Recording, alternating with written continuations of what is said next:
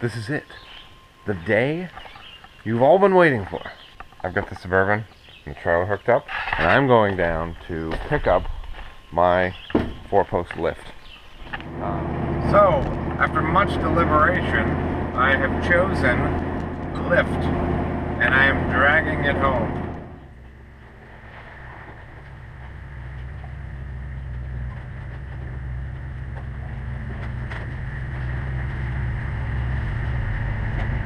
Woohoo! So, here it is, the lift. Yeah, totally psyched. Ah, this garage has been waiting for this lift for a very long time. So, Atlas Garage Pro 8000 EXT. Step 1. Remove plastic wrap from top runway and remove all hardware, safety lock rods, hoses, cables. You should also find this manual in the top runway. So that's what I'm going to do. That's what it looks like in the top runway. They've got, these are your lock rods, more lock rods, cables, a bunch of really thick plate, a couple of other things, a hose. Anyway, they want all this stuff out of here. This next part, you're supposed to extend the cylinder out 18 inches from the end of the runway, which I can't do. There's no way this will go that far. This is at the end of its travel. It also, you know, makes all the cables loose, so I'm not really sure about those directions. But anyway, next, unbolt the top runway from the shipping plate at each end of the package. Be sure to secure runway with hoist to prevent runway from falling. So I have to figure out how to hold this. There's a reason there's no video of this part, because this part did not go well at all. My tractor is not strong enough to pick up one of the ramps. So that was all I could do to get it off and set it on the ground. So now I have to push it in by hand.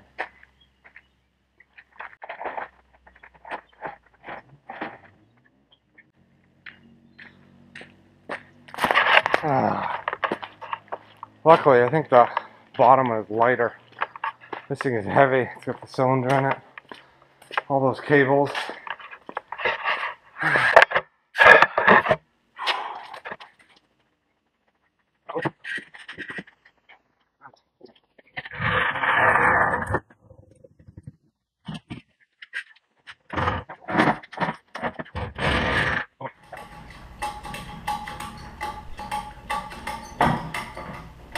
Alright, hopefully I can control it with this dolly. It's not the most expensive dolly in the world, but we'll see.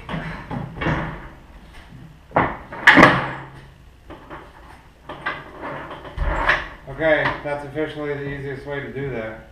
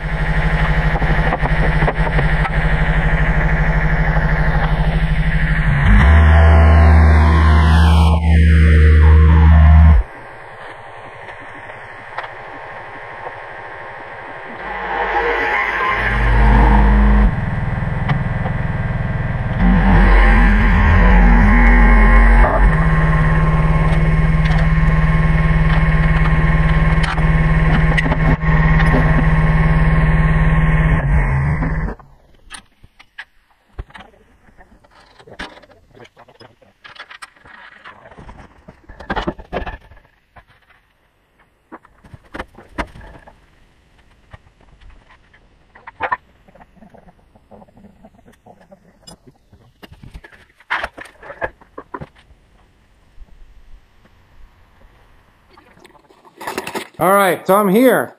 Day 2. Well, last night my intent was only to unload it, which I have done.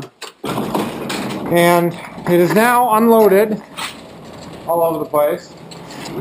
The ramps are really heavy, but that's a good thing. But yeah, I'm going to start putting this thing together. The instructions are totally wrong. It's almost like they're made for a lift that doesn't even exist. So I'm going to do my best trying to figure out what they mean. So yeah, let's get started. Check these out. 1/2 inch plate steel. Isn't that insane how thick that is? So I believe these are that go on the top of the columns.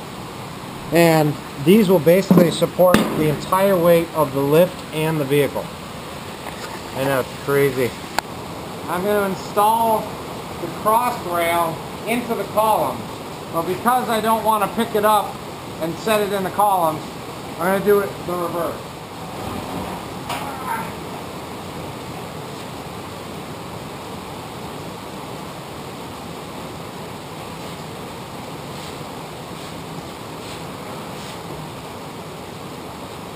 Okay, now I have the cross rail installed in the column. Now I have to pick it up. I kind of want to try the lock rails. So these are the lock rails here. And all the directions, they say, oh, the lock rails are already in the columns. Well, they're not, at least on the one that I got. So I don't know if there's a front or a back. It looks symmetrical. The cuts all look square, so I'm going to assume there's no front and back. And if you look in the column, you can actually see a slot where this would go. So check this out. See that slot there and that slot there? That's where the lock plate slides down into. Well, stupidly I didn't take a video, but I just stood that up. It was relatively uneventful. So now I'm going to install the lock bars. Should be able to just take this, slide it in here.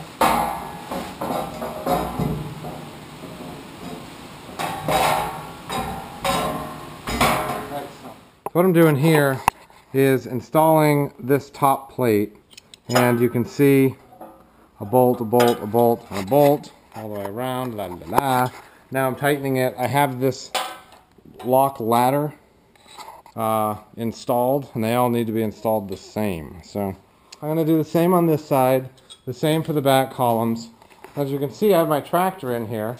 I also have an engine hoist, which I probably need to use both in order to lift these ramps up safely and still be able to control them and set them on top of these beams. But for right now, I'm going to start with these top caps and go from there. There's like 16 bolts and 32 washers, and it's going to take a while. Okay, so that top plate is installed. Look at that thing. It's 1/2 inch plate steel. Note where the hole is on the left. That's where your cable is going to go. And so it should be on the side where your cable is. The inside. Okay, so I'm well on my way. I have the top plates, the locking ladders. That's all tight. That's all tight. I lifted the crossbar and it locked into the 2 locking ladders. So that is locked in place. Now I need to do the same on the back one, then position them in place, and then lift the ramps. Now it says to do the cylinder one first, but I'm going to find it, I don't know.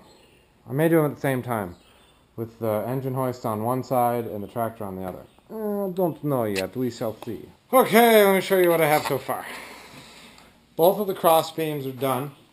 They're up in the locked position. So is the other one. I have this ramp connected to an engine hoist, and I've got it almost into place.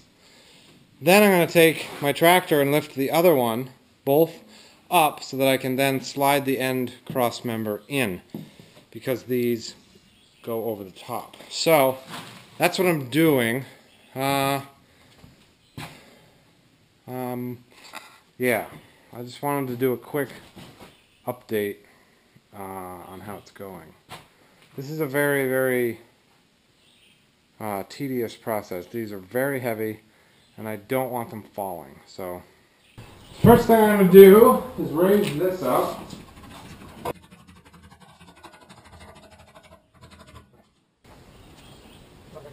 Okay. What I'd like to do is bolt that in.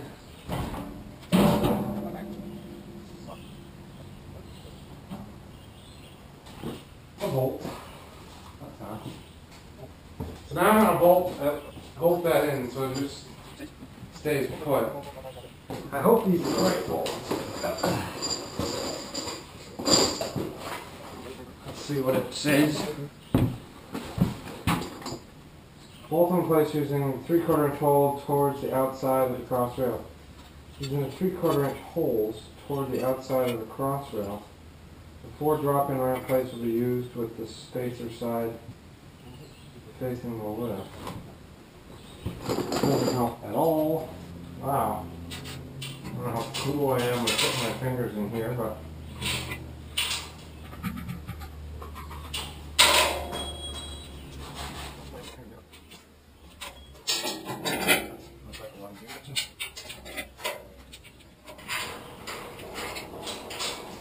alright, so I have one side of one ramp bolted.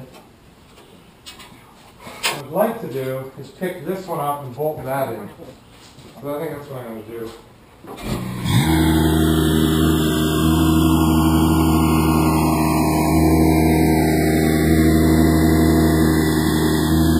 Okay, so now I should be able to lift up this side, put a jack stand under it maybe.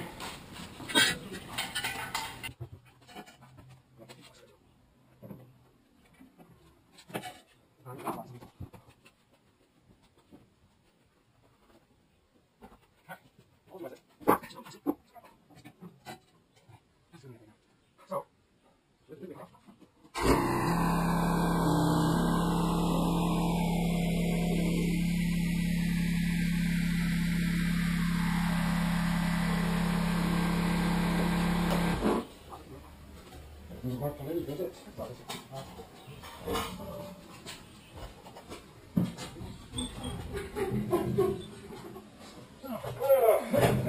That.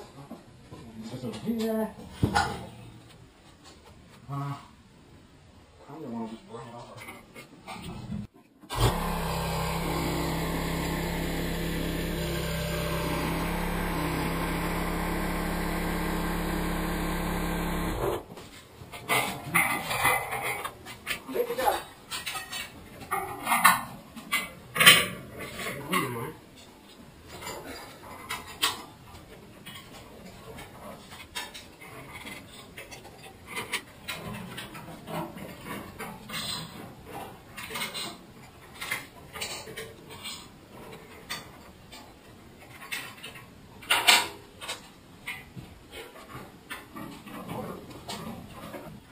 Alright, so now that I have that side done, we should be able to raise this side and slide this thing over.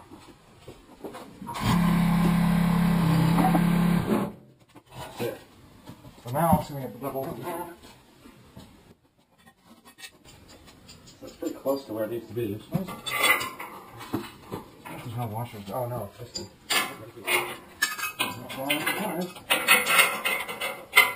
okay, so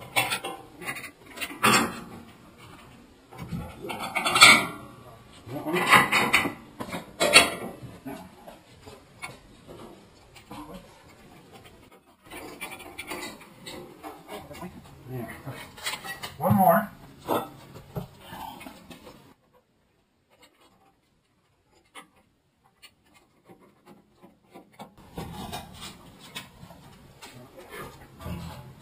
Let this down slowly.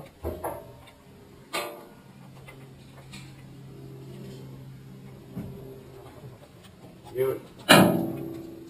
Now, these bolts. Let's go this way.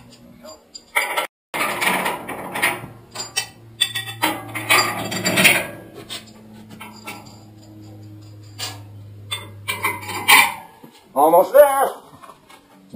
There was another washer in here. I think I may have forgotten the washer. It's okay.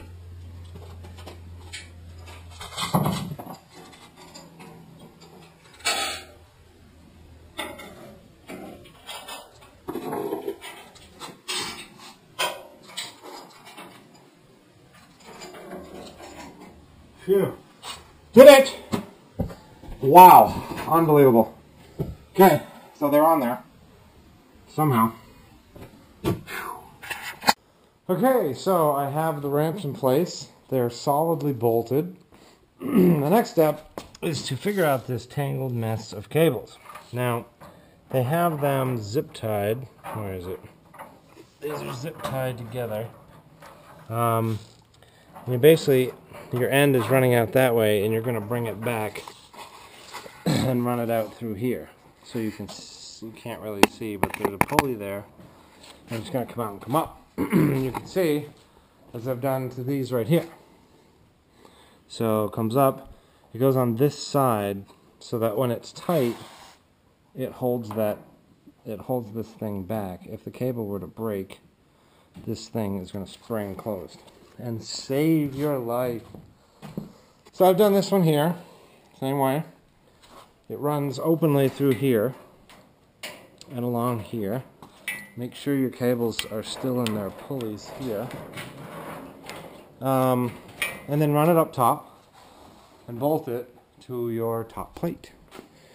So I've got one more to go, and then on to the next step. Oh, and I should note that this little bolt here is going to be the only one that I can't actually get undone by my hand. Anyway, you take that bolt out, then you can run the cable through the pulley, and you put the bolt back on. It just holds it in there. Note, this is not how you're supposed to install this. Both of these nuts are supposed to be on the top. I was just seeing if you were paying attention. This is how they should be installed, I think. It's hard to tell from the directions, because the directions don't say at all. But I'm going off of this picture here, where there's clearly two nuts on the top of the cable. The diagram doesn't show. The cable diagram doesn't even poorer job, except that it says 71 there and 72 there, and it kind of looks like there's two of them. It's hard to tell. Anyway, I'm going to put two on top. Install your power unit. 4 bolts, pretty simple. Weighs about 655.5 pounds. This motor is solid. It's all there. This empty tank is not. So it's very awkward with something this heavy up top. I just grabbed a stool and put a block and supported it while it got installed magically. So on to the next thing, which we'll see if we can translate the broken English to find out what to do next. Remove the dust cover from the port on the side of the power unit and attach the O-ring elbow. Do not over-tighten. The backing nut and O-ring will complete the seal. What? Will complete the seal to the power unit. So I see one cap here. This looks like just a fill. Hi, Phil. And this is a big old thing. It's really dark. You can't see any of that, can you? So anyway, that looks like there's an O-ring there. I'm gonna explore, and I'll tell you all about it later. Okay, so again, don't listen to the directions. This is not an elbow that you put in the power unit. It's just a double-sided nipple. This is the elbow. So I put one copper washer there. It came with another copper washer. Don't see a place to put it. These don't seal that way. So put this on, mount it to your hose coming out of there. One thing I didn't mention that the directions do mention is to make sure your hydraulic cylinder is extended all the way out before you connect your hydraulic system. Okay, so safety lock latch handle thingy. Let me show you. This thing. You gotta connect this rod to this and this rod over here through the eye hole and come over here and hook it onto that. You slide this rod in to the end, leave this little spacer, leave it a little bit loose so it can move. Underneath here, there's a coupler and 2 jam nuts right here. You thread the coupler on, leave the jam nuts loose. Then you come over here to this one, insert this T-rod, leave it a little bit loose so that spacer can spin. Short connecting rod long through the eye hole, connect to this one, and tighten everything up. At this point, once I check to make sure all the cables are in the pulley. Oh. Okay, so this cable is in the pulley. That one's in the pulley. Cylinder's all the way out. Those are in the pulley. That one. I'm gonna have to get a flashlight. Alright, flashlight time. Anyway, now next I fill it with oil and see if it lifts. That's exciting. So, I'm at the final stage. All I have to do is fill it.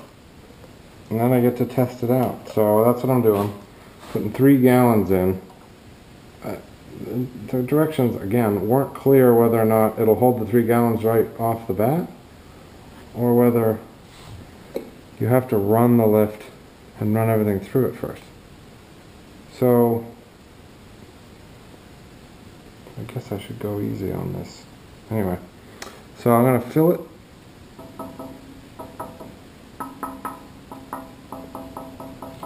I'm going to fill it and then run it up and down. It should fill everything with hydraulic fluid.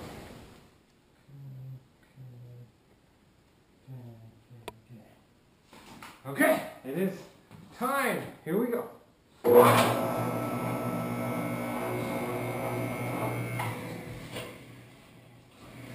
Okay. Let's see what we do with this thing.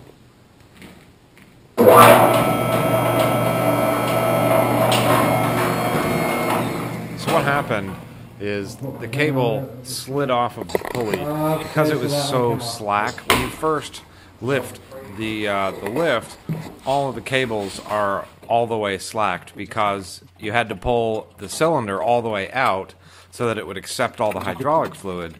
But when the cylinder's all the way out, the lift is supposed to be on the ground. So the difference between being on the ground and being on that first click of the safety ladder, you have that much slack cable. And in this one spot that I'm working on, the cable, because it was drooping, and these cables are actually pretty heavy, it drooped and it kind of fell off of the bottom side of the pulley. But I found, and I didn't do a very good job taking a video of this, that you can take this bolt out, the bolt that has a little tab on it. If you take that out, you can slide that down, and that basically holds the pulley in place. And when you do that, you're able to get the cable around the side of the pulley. So for the rest of this testing period, I just tapped the button so that the cables would take up very slowly until I was sure. I walked around and made sure every pulley was in every cable was in every pulley, and then I actually lifted it up.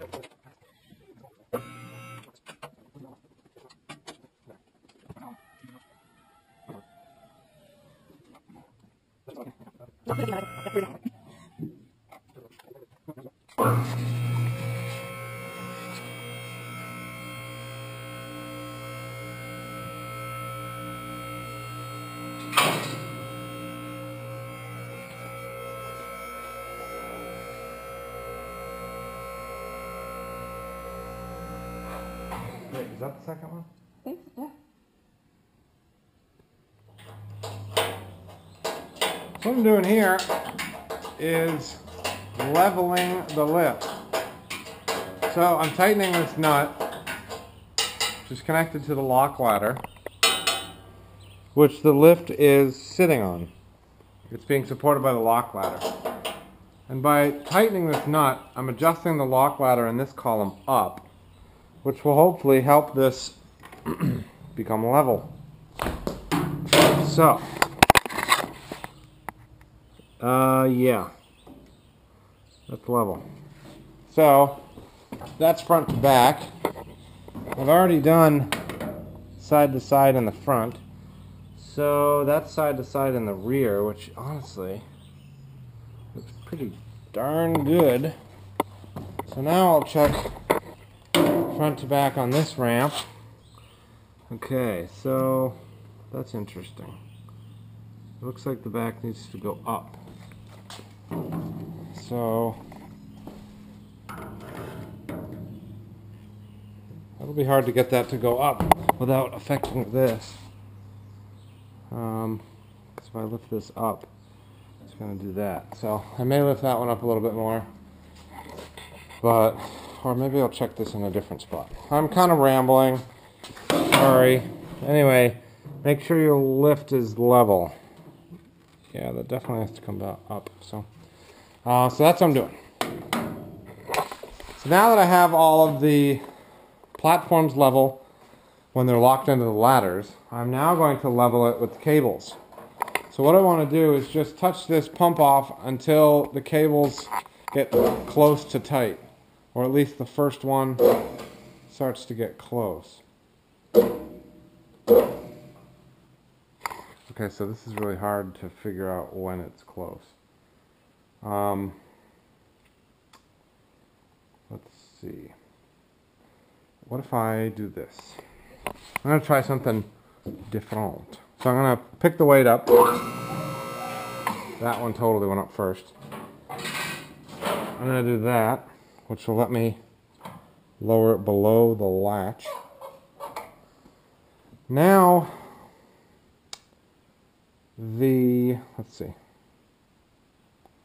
Well, now that it's on the cables, all I have to do is level it. Let's try that.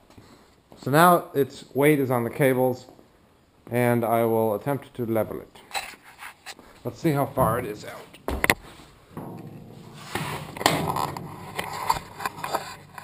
Okay, so that is not out very much at all.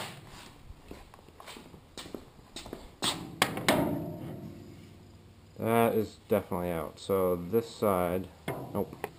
The right side needs to come up, and the left side needs to go down. Okay, and front to back. Front to back is really challenging.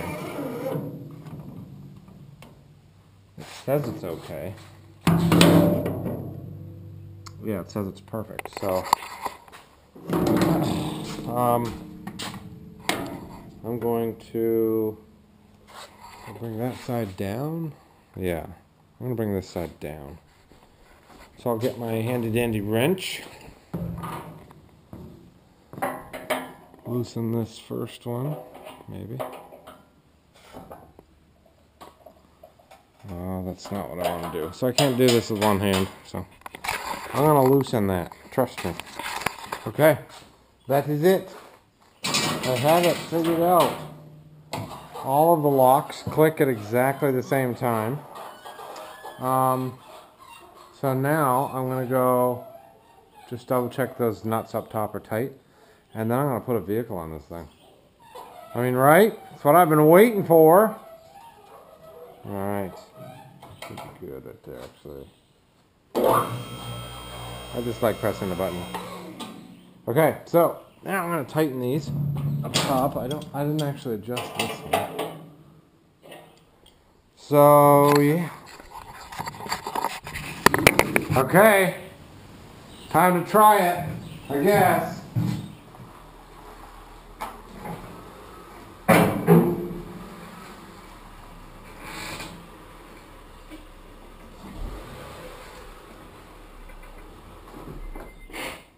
Alright, it works.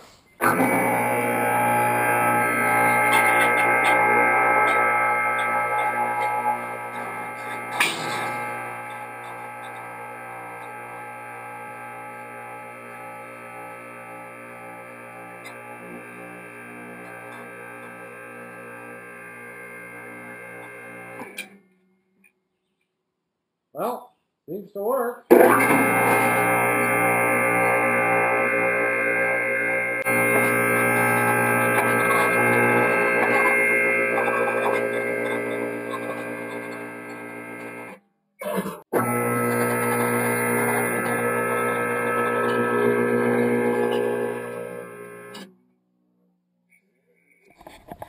There it is. I have a car on a lift in my garage. So awesome. relatively uneventful actually. The car went up and it sat on the locks, and now I can work on my cars with ease, hopefully. Yeah, I'm pretty psyched. Oh, look at that. I got an expansion joint going. Oh, look at this. I got to do this. And oh, I got to do this. Oh, I just created a lot of work for myself.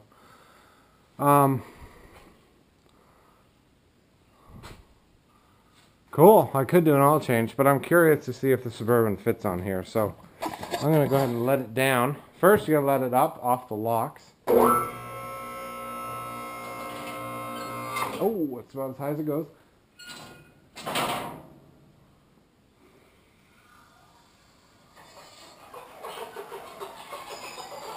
And it goes down quite a bit faster.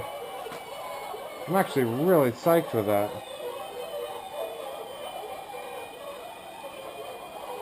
Another happy customer.